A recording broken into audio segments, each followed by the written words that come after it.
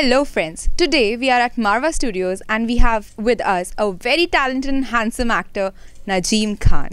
So let's ask Najeem sir about his journey as an actor.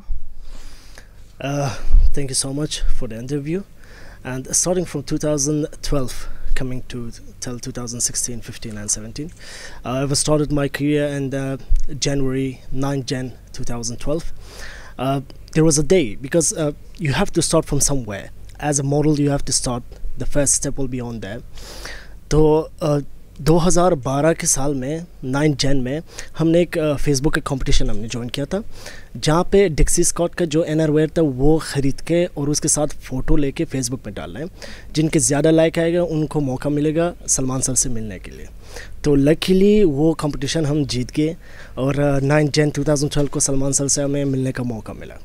And from then हमें जो ये एक journey था, एक रास्ता था, हमने ये सोचा नहीं कि शुरू में ही हमें बड़े बड़े जगह मिले.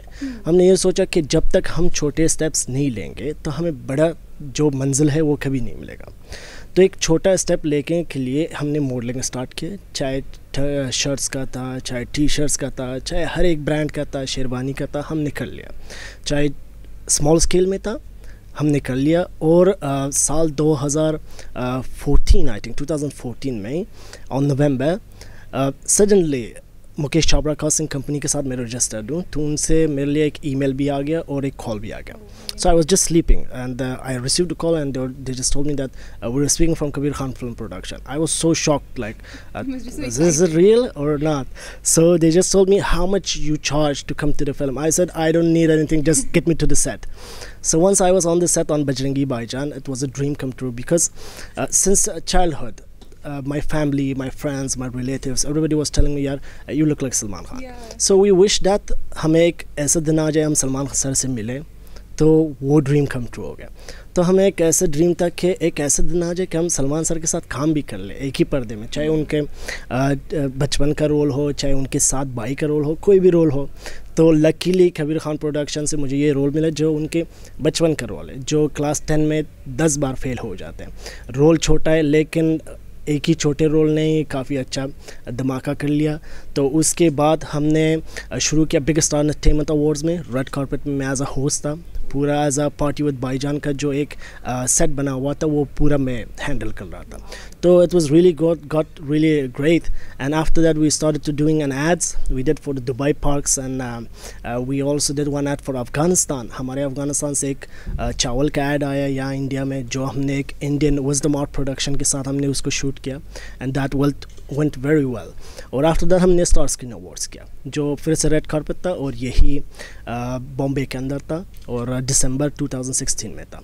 तो हमारा जर्नी शुरू से लेके अभी तक मैंने अपने पिछले इंटरव्यूज़ में भी बोला था कि अगर किसी को शुरू करना है कुछ चीज़, किसी चीज़ को आप दिल से चाहते हो तो आपको धक्के मिलेंगे, आपको फेलियर्स मिलेंगे, आप 10 बार गिर जाओ, 9 बार गिर जाओ, लेकिन ज़रूर आप उठोगे और ज़रूर आप आगे बढ़ोगे. And I always tell my friends, I always tell my family that nothing is impossible. कुछ भी इम्पॉसिबल नहीं है इस दुनिया में, लेकिन अगर दिल से चाहोगे और if you can dream it you can do it. आप सपना देखो, ज़रूर देखो, हर एक इंसान का हक़ है जो वो कुछ भी सपना देख सकता है, लेकिन अगर उसको आप दिल से चाहते हो तो दिल से उसके पीछे पड़ जाओ, तो आप जाओ. हाँ बिल्कुल, सारे कायनात मिल जाएंगे आपके साथ. और आप एक दरवाज़े में आप जाओ, नॉक कर लो, 2 दरवाजे में, 10 दरवाजे में जाओ, आपको शायद धक्के भी मिल जाएंगे. I just don't want to mention the set but I been मुझे धक्का मार के निकल गया सेट्स में से.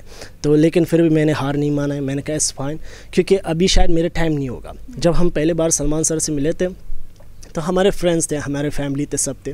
तो वो ये बोल रहे थे जैसे तुम मिलोगे तुम्हें मूवीज़ मिलेंगे, तुम बहुत फेमस हो जाओगे, ये सब. लेकिन उनके मिलने के बाद मैंने ये सोचा कि नो, मैं कैमरे के लिए रेडी नहीं हूँ अभी, मैं शूट्स के लिए रेडी नहीं हूँ, मुझे कैमरे के साथ कोई भी रिलेशन नहीं था. I wasn't so much mature enough to go to the movies and all. लेकिन अभी मुझे जब ये रोल मिल गया और 2 साल निकल गए उस बात में से, और फिर मुझे बड़े बड़े स्टेज मिले परफॉर्म करने के लिए एज अ होस्ट, तो मुझे तब यकीन आया. I can see that confidence now. Of course big star entertainment awards हो रहा था, मैं वैनिटी वैन के अंदर था. तो मैंने रेडी हो गया, मेकअप हो गया, सब कुछ हो गया। तो जैसे ही शुरू हो गया, एक नॉक हो गया दरवाजे में, उन्होंने कहा Nazim come to the stage, और शुरू हो गया। At that time I was just shivering. मैंने कहा यार ये तूने क्या किया, अगर तुम अभी स्टेज में जाओगे क्या बोलोगे, क्या करोगे। और मैं बिल्कुल शॉक हो गया, मैं चुप हो गया। तो मैं अपने दुआ पढ़ के मैं स्टेज पे निकल गया। एंड जैसे ही मैंने अपनी दुआ पढ़ के वहाँ गया, मेरा शो बहुत ऑसम गया, आई डिड रियली ग्रेट। लेकिन एक भरोसा नहीं था, जब तक अंदर से आपको वो आवाज़ सुनने को नहीं मिलेगा कि यस आई एम रेडी, अभी कुछ भी हो जाए आप रेडी हो, हम कर सकते हैं। आप चाहे शूट्स हो, चाहे फिल्म्स हो, चाहे कुछ भी हो। लेकिन ज़िंदगी और किस्मत का एक खेल होता है कि अगर जब तक आप किस्मत ना हो, जब तक ऊपर वाले ने नहीं चाहो कि आप उस स्टेज में जाओ, अगर ज़िंदगी बार बार मौका नहीं देता, अगर आपको किसी भी और कहीं से भी मौका मिल गया और आपने उस मौके का टुकड़ा दिया, तो समझो टुकड़ा दिया आपने। तो उसके बाद हाँ, then you have to just regret for that, क्योंकि आप रेडी नहीं थे, लेकिन आपको कहीं से कांटेक्ट मिलके आप गए, आपने कर लिया, लेकिन आप परफॉर्म नहीं कर पाए। So for that you will regret all the time. लेकिन हर चीज़ को उसके जाने से पहले आप उसका नज़ाकत सीख लो, उसका तहज़ीब सीख लो, और वहाँ पे जाने का जो एक टैलेंट होता है और एक जुर्रत होता है, उसको आप आजमा लो, और अपने अंदर वो मॉरल रिस्पॉन्सिबिलिटी ले लो कि आप यहाँ पे आ चुके हो, अब यहाँ पे करोड़ों रुपए का पैसा खर्च हो रहा है और आपके ऊपर भी एक रिस्पॉन्सिबिलिटी है। तो तब जाके आप उस स्टेज में जाओ ताकि सबको मज़ा आ जाए।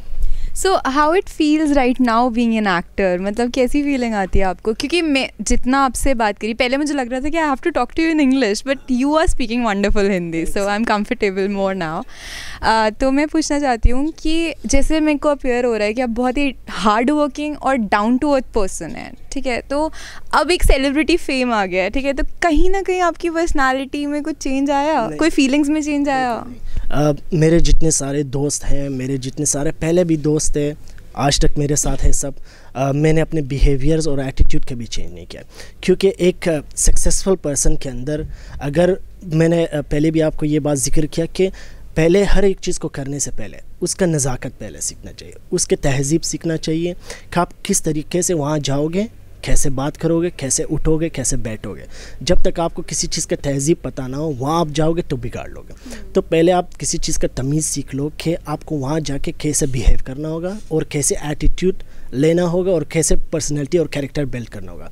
क्योंकि मैंने हमेशा सबको कहा है कि चलो आप किसी चीज़ को चाहते हो, आपने मेहनत कर लिया और वहाँ पहुँच गए, वहाँ पहुँचने के बाद और उसको मेंटेन रखना काफ़ी मुश्किल है।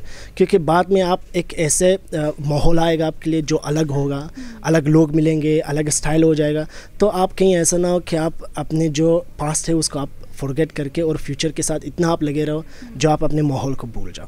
तो इससे अच्छा यही है कि आप जितने आपके दोस्त थे, यार थे, फैमिली मेम्बर्स थे, आप अपनी एटीट्यूड सेम स्टाइल में रख लो और उनके साथ जैसे आप पहले थे वैसे ही रहो। क्योंकि अगर किसी का सक्सेस के पीछे किसी का दुआ भी हो सकता है कि हज़ारों लोग की दुआ में एक दुआ लग के आप वहाँ पहुँच गए, तो आप उसका दिल दुखाओगे तो आगे कैसे बढ़ोगे। सर मुझे बहुत अच्छा लगा कि मैं इतने मतलब एथिकली इतने स्ट्रॉन्ग बंदे से, इतने ग्राउंडेड बंदे से आज मिली, इतने टैलेंटेड बंदे से। Thanks for coming at Marwa Studios, thanks a lot. तो जैसा कि आपने देखा कि सपने उन्हीं के सच होते हैं जो सपने देखते हैं, और सपने सच होने के बाद बहुत ज़रूरी है कि हम ग्राउंडेड रहें, डाउन टू अर्थ रहें, क्योंकि सक्सेस जितनी जल्दी मिलती है ना उतनी जल्दी छिन भी सकती है। तो मैं श्रेया कत्याल लेती हूँ आपसे इजाज़त टुडेज़ टॉक में, और फिर मिलूंगी एक नए गेस्ट के साथ। तब तक के लिए देखते रहिए MSTV, हर पल आपके साथ।